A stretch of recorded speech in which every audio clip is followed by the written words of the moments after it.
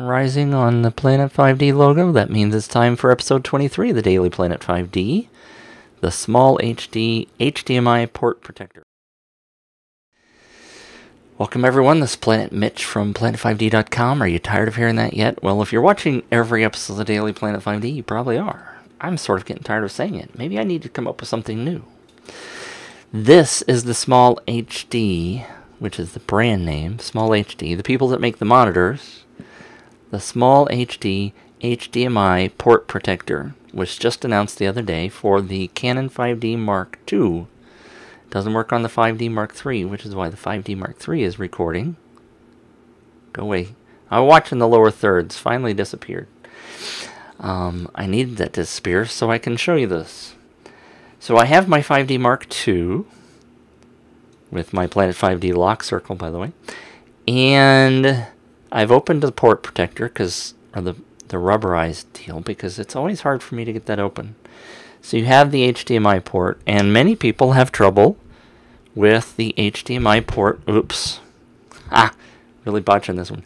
With the HDMI cable coming out while you're watching, recording, doing whatever with your external monitor, wherever you're sending the signal. And so SmallHD came up with this port protector lock, and it's designed to fit the side of the body of the 5D Mark II, almost said 3.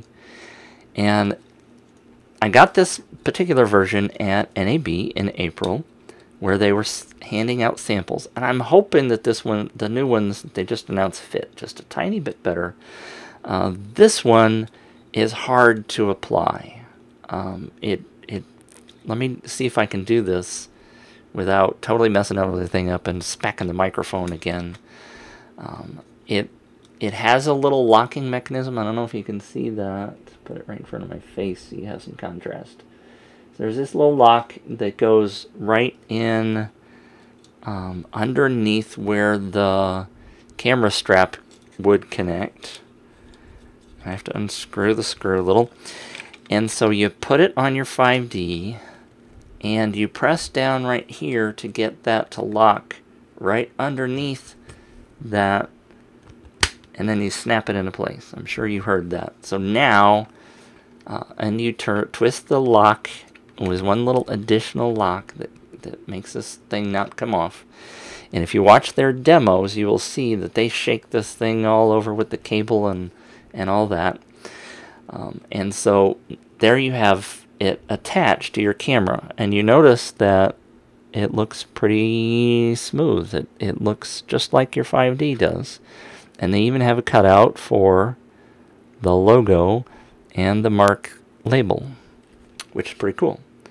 Now, one of the bits of advice that I just did, and I'm going to have to take it off again, because unless I have, I'm going to use my handy dandy nail clippers, because it takes too long. Those rubber doors are really hard to get open if you don't pull it open before you put the protector on. So do that. I also recommend that you potentially put your cable in first. It'll go in, of course. Let me make sure I have this one turned the right way. So it will go in while you have this attached. So it does firmly lock in there. And what happens, and I don't know if you can see it on this particular, I got that stuck on the microphone. Like I said, the cable, this particular cable is too tall, so I cannot push in this additional lock. And it's just not showing up very well, is it? There you go. That has better contrast. But, so my particular HDMI cable is too tall, and the additional lock won't go in. I really don't know if you can see that.